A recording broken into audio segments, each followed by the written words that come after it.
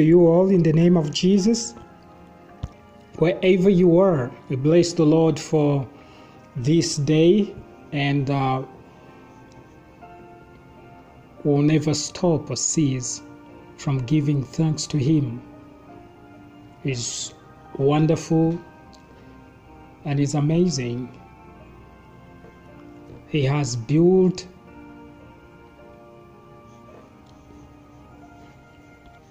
a very strong tower of love when He manifested His love on the cross, that we may know there's nothing stronger than His love towards humanity. But again, we take advantage of that very truth, that if He loved us, what does it mean to us? What does it have to do with our day-to-day life? What kind of life are we supposed to live in? Now I pray for you that indeed in the name of Jesus Christ you will get to know by revelation His calling, His riches in the saints, and His power given to us in Jesus' mighty name. All you need is to acknowledge. All you need is to acknowledge. I pray that you acknowledge. You acknowledge. You acknowledge. And you speak to yourself. Talk to yourself. Think, meditate according to the very knowledge that God has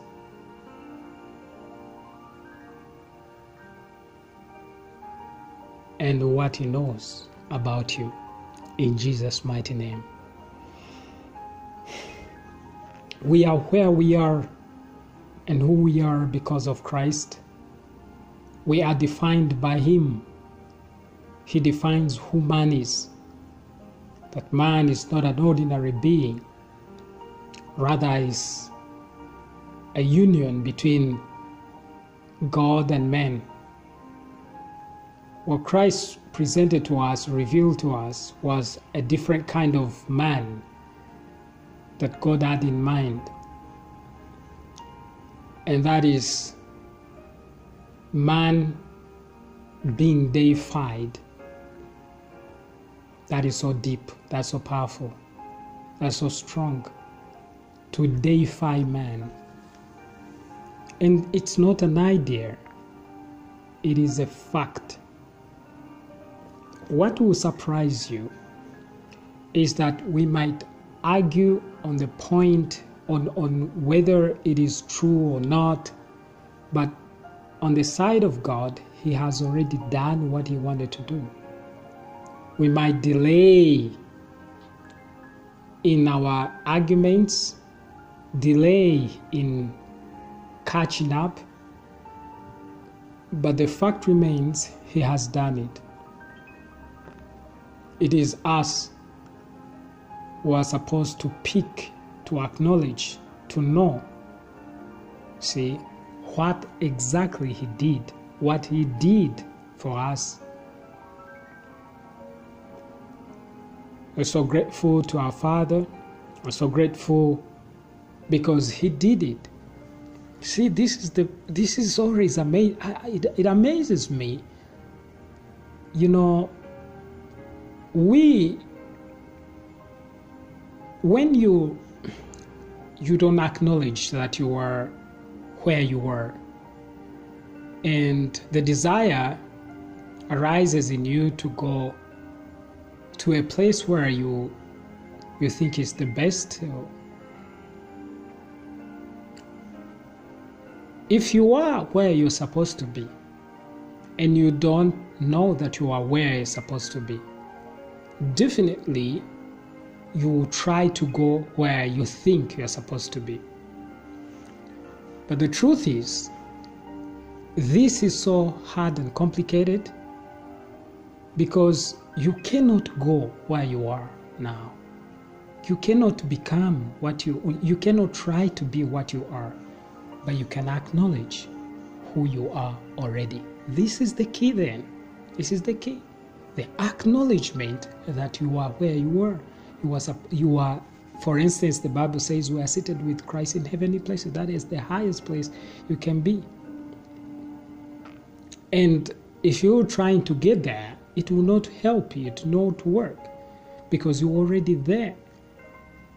So the acknowledgement is very, very crucial, because it will spare you from all the unnecessary struggles. It will help you a lot. Do you know that people are struggling to become what they are? We shouldn't be struggling to become who we are. We should be having revelation. That is now where the word revelation comes in. Because without the revelation, you might continue to see what you're seeing and it will not change anything. Until you discover, until you have this revelation. The man was standing, the Bible tells us Jacob was sleeping on a stone. When he slept there, he saw a ladder open, he saw a vision. And so the angels were descending and ascending. So when he woke up, he realized he was sleeping, and he's like, oh, I didn't know that I was sleeping in the gate of heaven. So what happens is that you discover what you didn't know before. You discover, oh, I didn't know I am here. When God appeared to Moses, he told him, remove your shoes, because where you're standing is a holy ground, is a holy place. You see, it's like he's acknowledged the holy place. It's now a holy place. It's already a holy place, but you don't know. So I am bringing an information to you that remove your shoes, because where you're standing is a holy place. So acknowledging where we are, acknowledging what we have, acknowledging what is going on is very, very important. So through this message of the gospel, you will be able to acknowledge, you will be able to see what you already have. There's nothing new God is going to do. But once you discover what He's done, it will be new to you. You get it? It will be new. There's no new experience that God is about to give us. But you can experience what is already given to us from one level to another, and it is always new to you. And it's okay, because it's your first time to experience such a thing, even if it was there. When people grow up and they give birth to children, when they give birth to children, it's their first experience to have a child. But that does not mean that it wasn't existent. It was existent, only that that very person had not experienced it. So it is new to him, whereas to others it's not new. They have been experiencing that. So that is what we're saying. The fact that you have not experienced certain things, it's not that God is holding them from you. It is that you have not gotten to know that they are already there. You have not come to that place. You have not acknowledged it. By the time you acknowledge it, you will think it has just existed. Yes, to you, that experience will be the first time to experience it, but whatever you're experiencing has been there. You see now? That is why 2 Corinthians chapter 5 verse 15, it says, and that He died for all. We studied and read in chapter 14, and we discovered that we died. But then this next verse is so beautiful.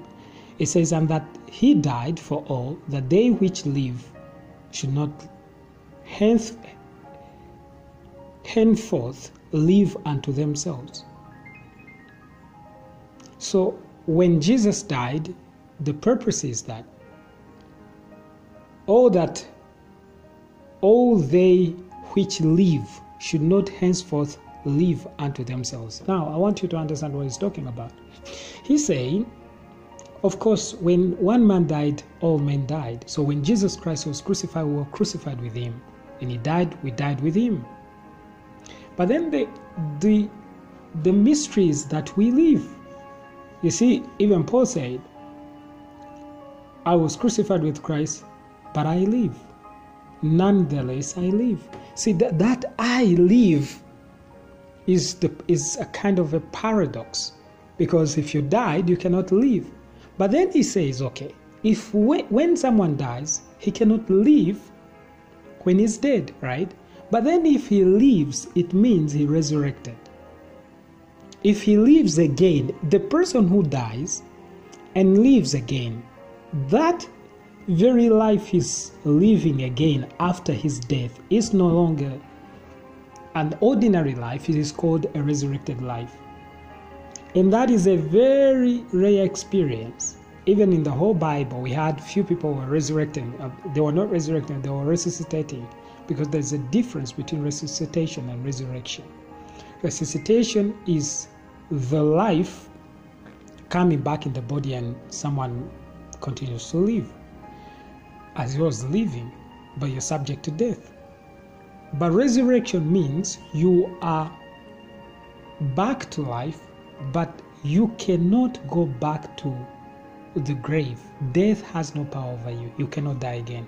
So the meaning of resurrection actually is that the one who rises cannot die again. So what happened to others except Jesus and the church was resuscitation, not resurrection. So the truth about our resurrection, he is talking about our resurrection. If you die, you're gone. But if you talk about living after we know that you died, that means you came back to life. If you came back to life, it is called resurrection, right? So this is then what he's saying. I read again. And that he died for all that they which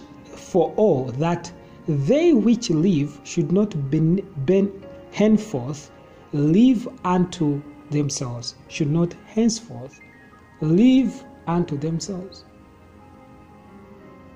He says his purpose in dying for all was that men, while still in life, should cease to live for themselves.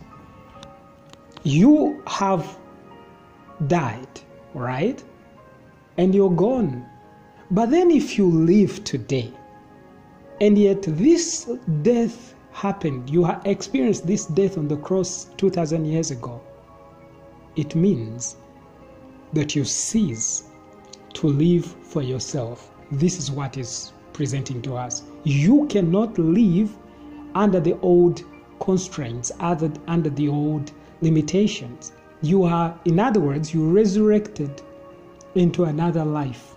You cannot, of course, be under the old law. Remember, the laws and regulations and limitations stops when you die, right? But then once you live, you're not going to live as if nothing happened. No, you will live not unto yourself. Brothers and sisters, dying on the cross with Christ produces living not unto ourselves. And living not unto ourselves is the greatest experience you can have, because it means a life that goes beyond the human restrictions and limitations. We'll get to know more about this life, which you live after you died. So after experiencing your death, there's another life which you begin to... So we are actually living another kind of life because we died with Jesus Christ.